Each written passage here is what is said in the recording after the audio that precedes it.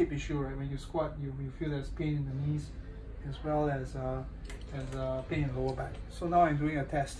So you can see that for her external rotation is pretty poor. It's supposed to reach out here, okay? And you can see that it's a bit of limitation. And from this leg, you compare, you can see that it can go a lot more in fact. So, and from here also I can test the calves, and you can feel that the tension comes in about almost 0 degrees. This one, whoa, a lot more. So she has both an ankle issue as well as a hip issue. Can you turn around? When I do a quad test, you can feel that this really can go down, and when I go this and I push the left leg further down, she feels pain in the lower back.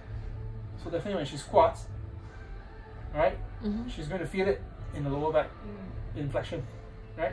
Okay.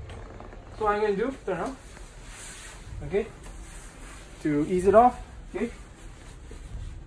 Okay, now what I'm going to do is that I'm going to I can do normal myofascial release, and she already will feel the difference.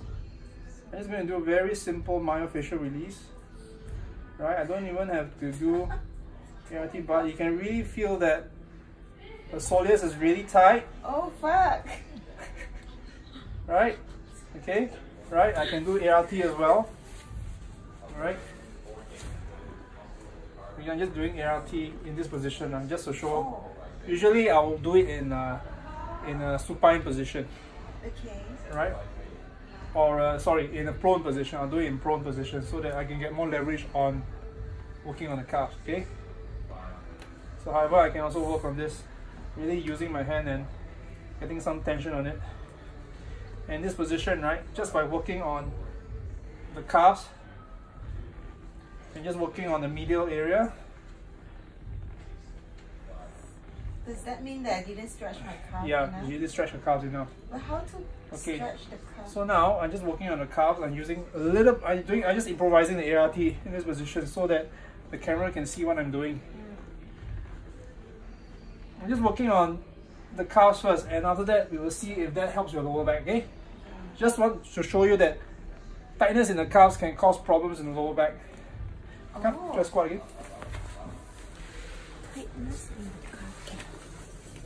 calf. I feel lighter on the squatting. Feel lower back. Oh, I don't feel. Like, it's not as tense as it's tight, right? Yeah. You feel, right? So you see, just by working on the calf, just by improving the mobility in the ankle joint, the knee doesn't work so hard and the hip doesn't work so hard. Okay. Thanks.